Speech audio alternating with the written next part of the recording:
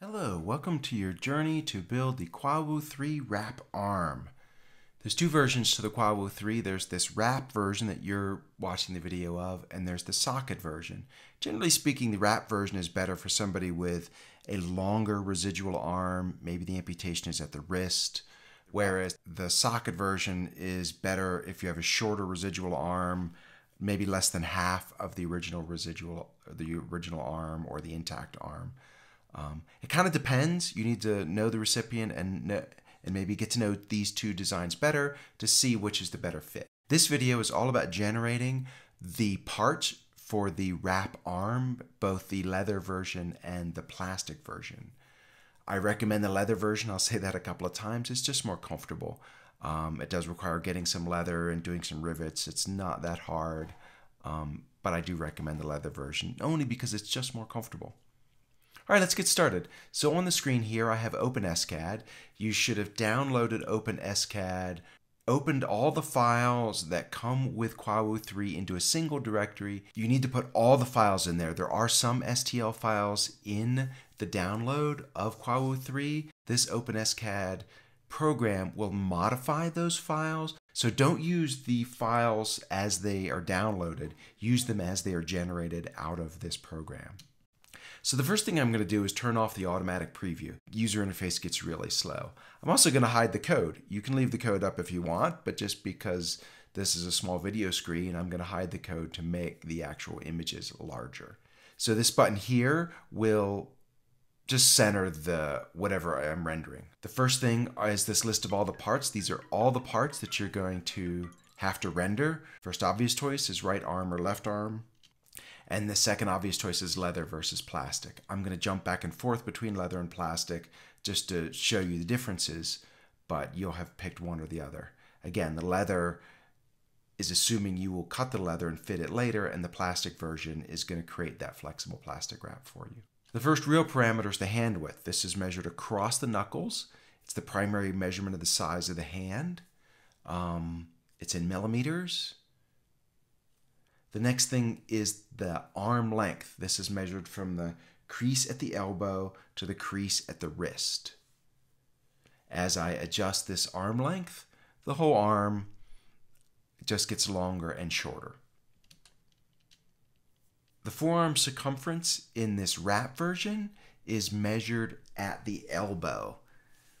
Technically, it's the largest part of the forearm, which can be a little bit below the elbow, but what it'll translate it to is the measurement at the elbow, because these side arms on this particular wrap version, the stiffeners are straight, so it's going to be the widest part of the forearm.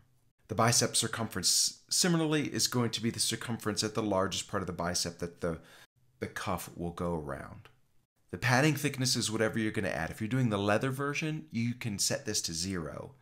I don't recommend using padding on the leather version. It's just not necessary.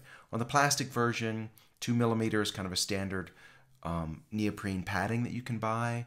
The palm bolt diameter, you need to adjust to fit whatever size your hand width is. If you have a very small hand width, then you're probably going to want a 4 millimeter palm bolt.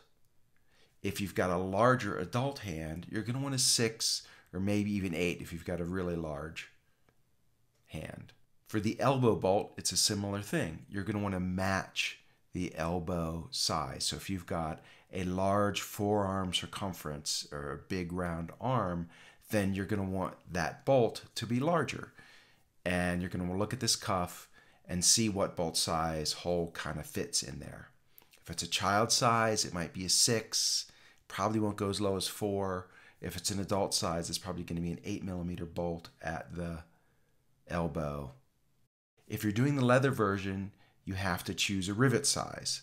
If you're using copper rivets like I recommend, they're 3.1 millimeter. If you're using Chicago bolts, they tend to be 5 millimeter. So whatever rivets you're using, you're going to want to measure the diameter of the shaft. The strap width, again, 25 millimeters is an inch. If you're getting 1 inch Velcro straps, that's what you're going to want to set the strap width at. You can set that smaller at a 1/2 inch. If you're on a child size arm, you might need smaller than 1 inch. All right, so now that we've chosen all of our parameters, We're basically going to have to go through one by one, choose each part, press the render button, which is the little button here with the hourglass, and let each part render. Some of these parts take a while.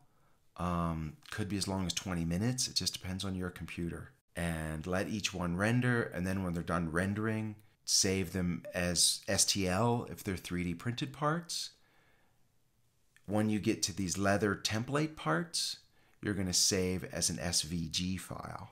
And the SVG files you're going to print out with Chrome, because I found that Chrome prints SVG files on paper at the correct scale. All right, so now that we've got all the parts, then we're going to go ahead and set up the 3D printer. My slicer is Simplify 3D. That's kind of what I'm used to. Here works fine. There are other slicers out there. Any one of them should work fine. All the parts, all the 3D parts should be generated in the orientation that I print them at. I start by letting, in my case, Simplify 3D generate the supports by itself for my 3D printer. Most parts don't need supports. I go from the base only. The main thing I don't like is when it generates supports inside the holes. You can't clean them out. And so I tend to go in and remove supports if it's generated any supports inside the hole. Or I just set up the supports manually so that they're only outside, because if it's put supports inside any of these little holes or bolt holes, you'll never be able to clean them out. And there we go. So then I'm going to go ahead and print these parts. So I print all these parts in PETG. PETG is what I recommend for the Kwawu 3. It's the best balance of easy to print and strength. PLA tends not to be strong enough, in my opinion.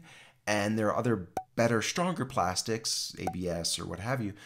They're just harder to print, harder to get as accurate. So all my tests and all my prints nowadays are done in PETG. The hinges are printed in TPU. Any TPU from 82 Shore A hardness up to 95 Shore A hardness. So find out what the Shore A hardness of your TPU is. The lower number, 82, is softer, more pliable, more bendable. 95 is a little bit stiffer. Both will work. I recommend 82, the softer. It just springs back better. It's a little easier to bend, a little better behavior to it than the 95. 95 is easier to print, so I get it. If that's all you can print, go ahead and print 95. It's going to work. It'll work fine. Okay, so you should be able to generate your parts and get all your parts printed. And once they're all printed, let's move on to the first assembly video. Thank you.